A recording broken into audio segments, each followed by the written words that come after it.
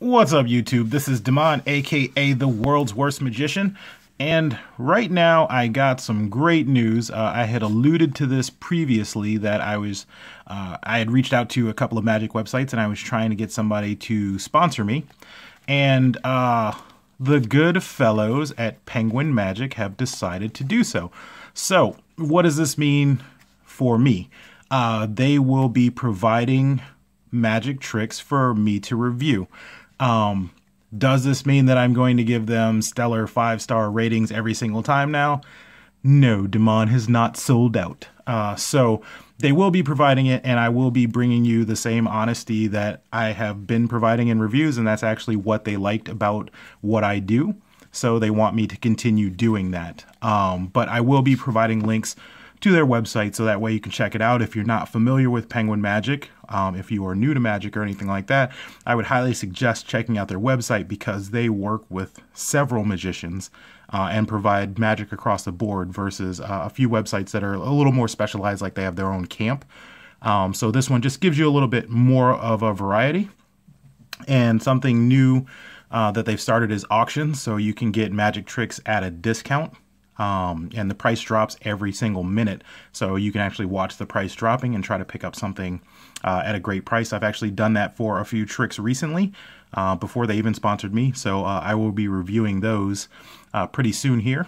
So the other thing that I would ask is, if you're on Penguin Magic and you've seen a trick and you would like a review on it, please let me know, because the more response that I'm getting for their website and the more, things that you guys are asking for from them, the more that they'll be providing for me, and in turn, the more that I can provide for you. So kind of a win-win all around, and I'm super stoked that with my tiny little channel, they decided to, help me out and try to help me grow. So that's awesome. So again, that's penguinmagic.com.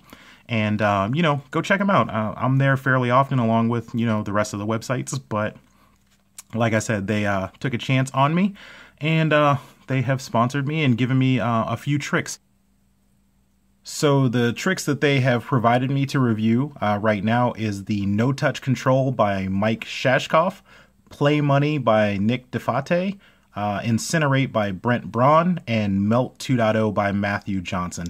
So I'll be getting those videos shot up for you here soon and get them posted so that we can start getting into the content. And like I said, if you go to their website and find something that you want reviewed, please let me know, and I am keeping a list so that way I can send it to them. So if they have some popular tricks that everybody wants reviewed, then, maybe they'll send those to me and I can get those for you. And to celebrate hitting almost 600 subscribers, so it was just a short while ago, we were trying to reach 200, and then we hit 500, and now we are very close to 600. To celebrate the sponsorship and the almost 600, we're very close, I wanted to go ahead and give away a free card trick that I call Stand Out in a Crowd. Basically it's a triumph routine. It's very simple to do, but it does get good reactions. So I did want to give it away, and like I said, it's called Stand Out in a Crowd. Alright, so what we have here is just some random cards. You can see that they all have the same back. And what we're going to do here is we're going to take half of the deck and put it face down, and then have half of the deck face up, and then we are going to just shuffle them together. Just a nice rough shuffle so that they're mixed up. So as you can see, some of the cards are face up and some of the cards are face down. Now what I want you to do is just select any card. We'll take the 10 of spades, and I just want you to take it from face up and point it face down. And what we're going to do is put them back together. Now I believe that there's a connection between people and the cards they choose, because you chose that card for a reason, or maybe the card selected you. So we know that most people like to stand out in a crowd, and I feel like by touching that card, you've passed along that trait to it. So what I mean is, by giving it a quick riffle here, and then we spread, you can see that now every other card is face down except for the one that you chose. Alright, so that's called Stand Out in a Crowd, and like I said, it's essentially just a triumph routine. So let's go over how to do this. Alright, so what you are going to need for this trick is essentially 2 stacks of cards. One stack is just going to be any random cards that you have. Just make sure that, you know, they're all different. And then the other stack is actually all double backers. So if you're not familiar with Magic and what a double backer is, it's the back of the card, but on both sides. So with these, you can make your own using double-sided tape and 2 cards and just sticking them together, or you can just purchase a double backer deck that comes with 52 of these cards. So one tip is when you take the stacks, so when I hold these back to back, I'll show you. You see how they bow away from each other? So what I've done is I just grab each stack and then just give it a little bit of a flex. So once you've given it that flex, the reason that you're going to do this is when you show, so first you show, so from the top you can't see that.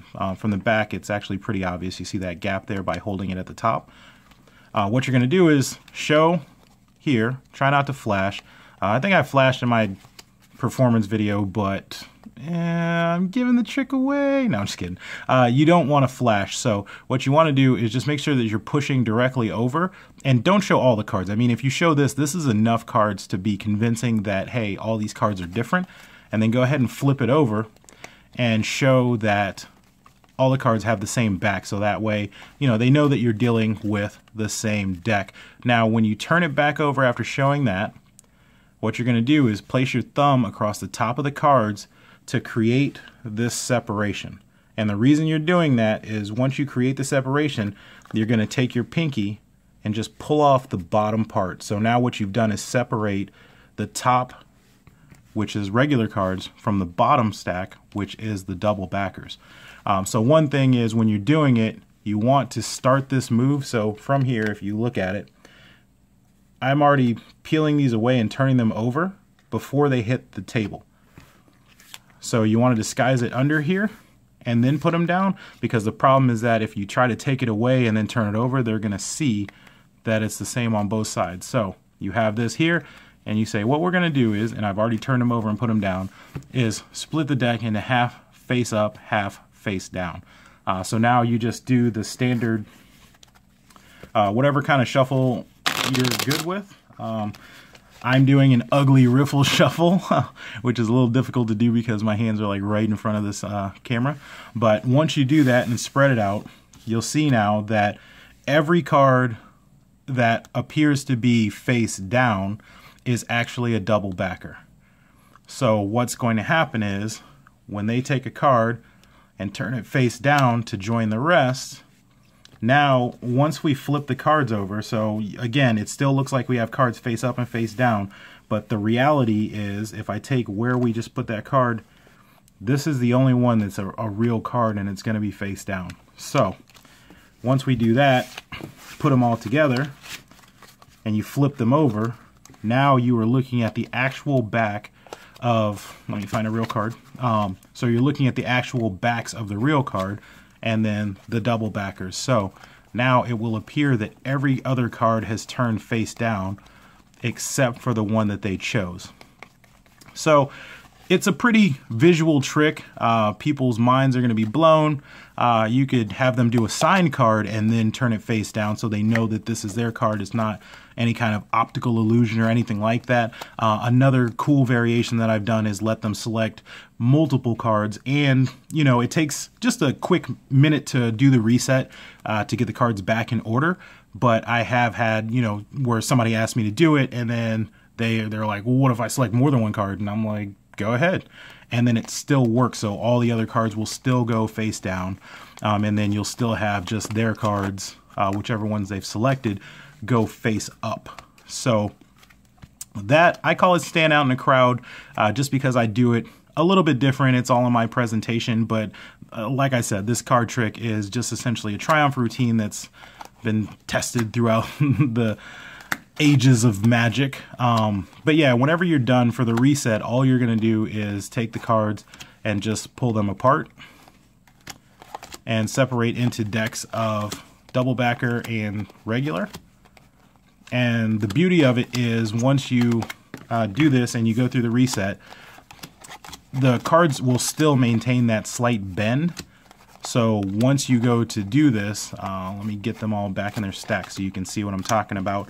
So I've just put these back, and they still have that little flex in them. So let me focus on that so you can see the flex, and if you need more, that's all you have to do is just push from the top and bottom of the cards at the same time with the same amount of pressure to give it a little bend.